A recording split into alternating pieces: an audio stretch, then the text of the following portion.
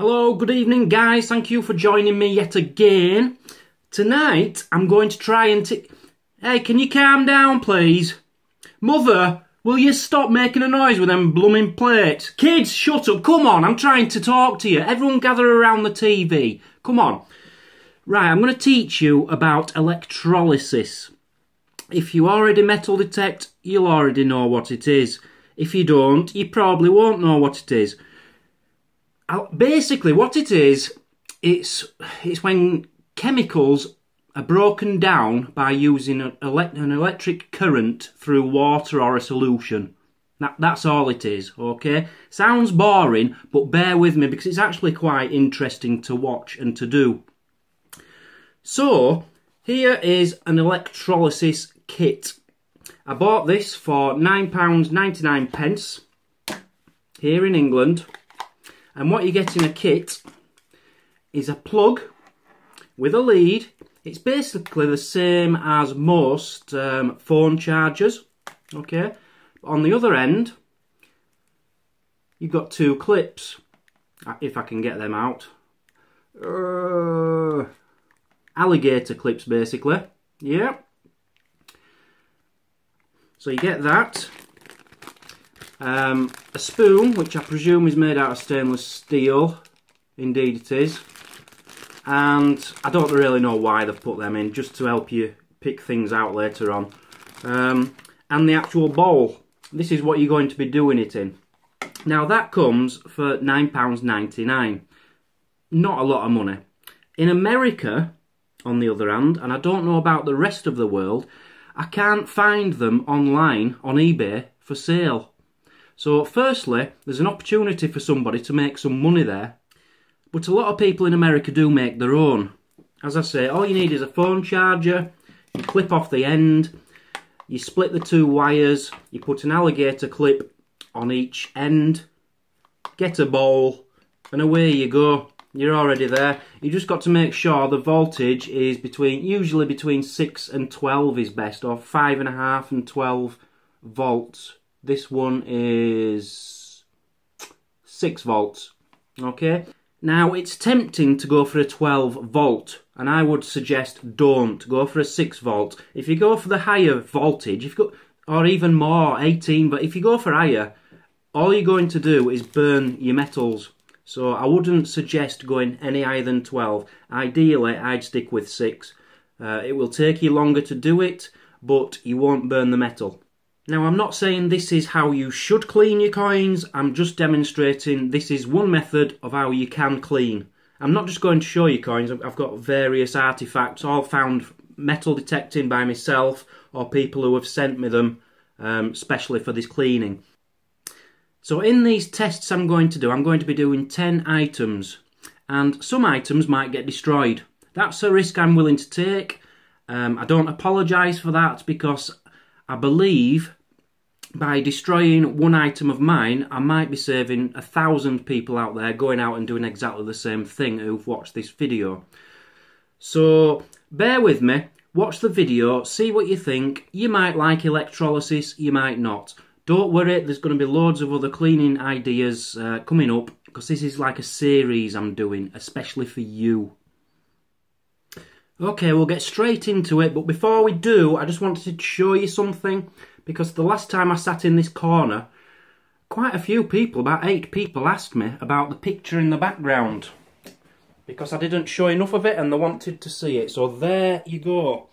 All you guys who are into motorbikes, that's the picture. It says, "Let the Good Times Roll" by Roy... Blah, blah, blah. It's just some cheap copy or something. I don't know what bikes they are. I've not got much of an interest in bikes. I had a scooter, but that interest soon went when it got stolen. Right, let's get on with it. So the first thing you have to do is fill your bowl up with warm water. Now, I have to kick off a bit here. Can you see that? Can you see that? This is brand new. I've just bought this. It's leaking. The company who sold me this, it's leaking. I should name and shame you. I really should. It's a good job I'm a nice guy and I've got some spare things. So I'll fill this with water and I'll see you back at the table. Absolutely disgusting. £9.99 and they can't even give me a proper bowl. So just very quickly I'll show you the 10 items I'm going to be cleaning. I've got an English penny, an Australian coin there, a plaque, a copper plate, a bird ring, a lead soldier, a brass ring, a silver ring, a button, I don't know which metal that is, an English £1 coin, and a half silver old English sixpence. So that's what I'm going to be doing tests on. So here we have our bowl with some hot water in it, well, warm water. I've actually got hot water, I'll be honest.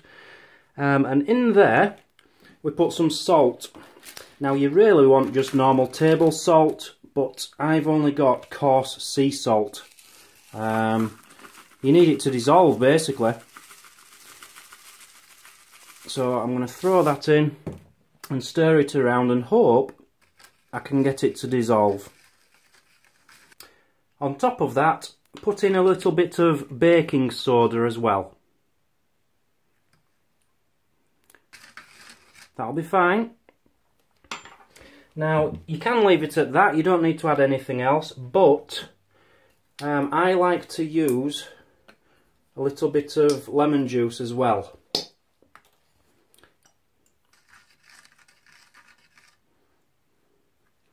So there's the solution ready to go. So then you have to take the red crocodile clip and attach it to the stainless steel spoon. You can use other metals, and to be honest I would advise it not brass. Brass doesn't work very well, but with stainless steel it does give off quite a dangerous odour if you breathe it in. I've never known anyone be killed or anything from electrolysis of this kind of size, but better to be safe than sorry really, unless you're me and you just don't care. The other thing goes onto the object you want to clean. In the first thing I'm going to try is an English penny from 1938, which is bronze. It's basically 95.5% copper, 3% tin and 1.5% zinc. So you get that to hold on there. And the important thing is, whilst you're doing this, do not have the items touching, and do not ever have the clips touching, because if you do, if the clips touch, it will basically just blow out your box, you know, your adapter. So don't do that under any circumstances. So I'm going to put the spoon in there and the penny in there, making sure they don't touch. And now I'm going to plug it in and you'll see the effect straight away. So there it is, fizzing away. As soon as you plug it in it will start fizzing. And then little black bits will start to come off. The water will start to go green. It's just very important you don't let that touch the spoon. And it's actually very close to my spoon there, so I'm going to have to watch it. And it should take about maybe 1.5 to 2 minutes. It's just a rough guess really, you never know for sure. And then once that's done, we'll take it out and on to the next step. You take that out, take it off the clip, make sure they do not touch. At this stage what you could be doing is putting your next one in whilst you're doing this next stage. So after the electrolysis stuff, you shove some more baking soda on top. Just wet it a little bit and rub that on with your fingers. Not very hard, especially if it's anything worth anything of value. You shouldn't have to rub it very hard. And it should come up clean. Now the first thing I'm noticing as I'm doing this is it's not coming up clean. It's rubbish. It's rubbish. No, I haven't done it long enough, that's the problem. And it was a very, very grimy penny. So I'm going to have to do this again. You might have to do it twice, you might have to do it 3 times. But I'll do it a few times, then we'll come back to it at the end. I'll do all these 10 items. I've taken pictures of them all before, and I'll show you them all afterwards. And we'll have a look, we'll compare them and see which metals electrolysis works on well, and which it doesn't. So this is now the 3rd attempt on this coin. As you can see, you want them as close together as you can, really, without them touching. You don't want them touching because they'll weld together, will the two metals. I'd also advise wearing gloves as well when you're doing this. I've stupidly not. I've actually got some about 50 feet away from me and I haven't put them on. And I've got a little cut there on my hand and it's stinging me now. So yeah, whenever you're dealing with chemicals, wear gloves, that's my advice. So after cleaning the first coin, I would say I'm not happy with the results at all, really. I'd say that's quite poor. Yes, it's got a lot of the dirt off, but it's not got enough off. See what I mean? It's neither clean nor dirty. It's in between. So personally, for bronze, I would not use that again for bronze. That's my advice. But moving on, plenty more to do yet. Very important to remember when you've finished with all your cleaning and you're not touching any more chemicals with it, put it in some still water to get all the chemicals off. I'm going to just leave it soaking in there until I've finished all the rest. Next up we have an Australian 20-cent piece from 2005. Which is copper nickel, which is 75% copper and 25% nickel. What you're going to have to do is compare the amount of copper and nickel and tin and zinc or whatever are in the coins I'm putting in to the ones you'll be using. Just look on Wikipedia and see which compounds, which elements your coins are made out of.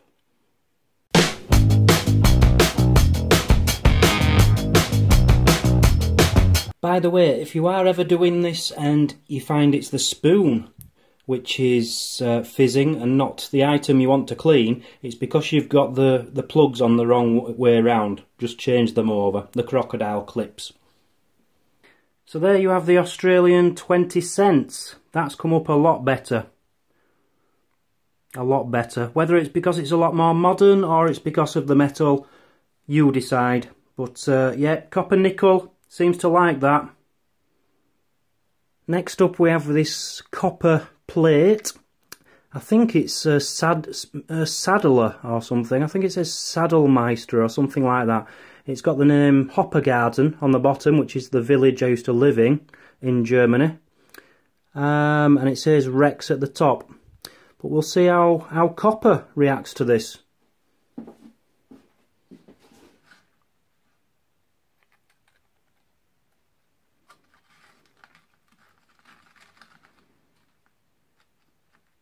And there it is cleaned, but you can't really tell whilst they're wet, that's the problem. I'll leave it in to soak and we'll evaluate them later. And this is an aluminium bird ring I found in Germany.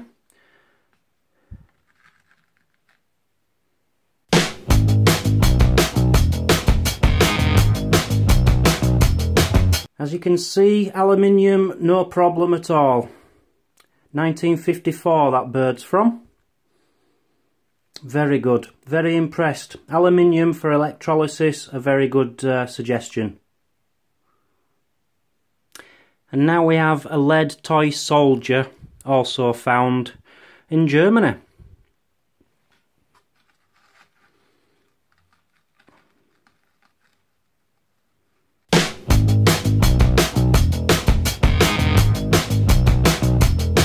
He seems to have come up quite well. You can see the red paint there around his neck and on his waist there. You couldn't see that before.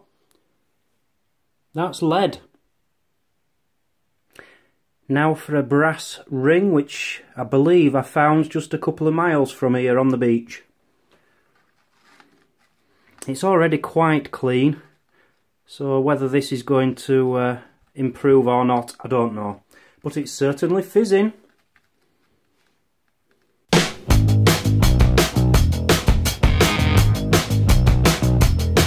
There you have the brass ring after cleaning.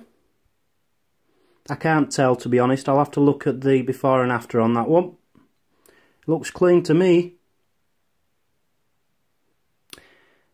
And now a silver ring, also found on the beach.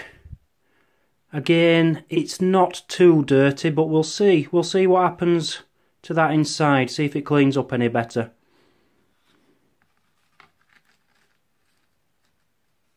There we have the silver ring after cleaning.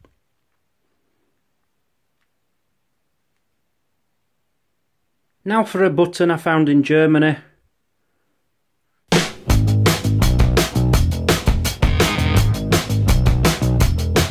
A modern English £1 coin, which are made out of nickel brass, which is 70% copper, 24.5% zinc and 5.5% nickel. I hope that cleans up because I want to spend it. 2012 I believe it is. There you have your cleaned £1 coin. Seems clean, but it's discoloured. Sent it a strange looking colour. Last but not least, we've got 50% silver sixpence from 1946, I think it is.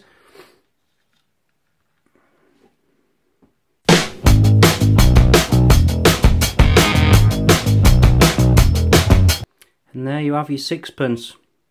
It's come up very nice indeed.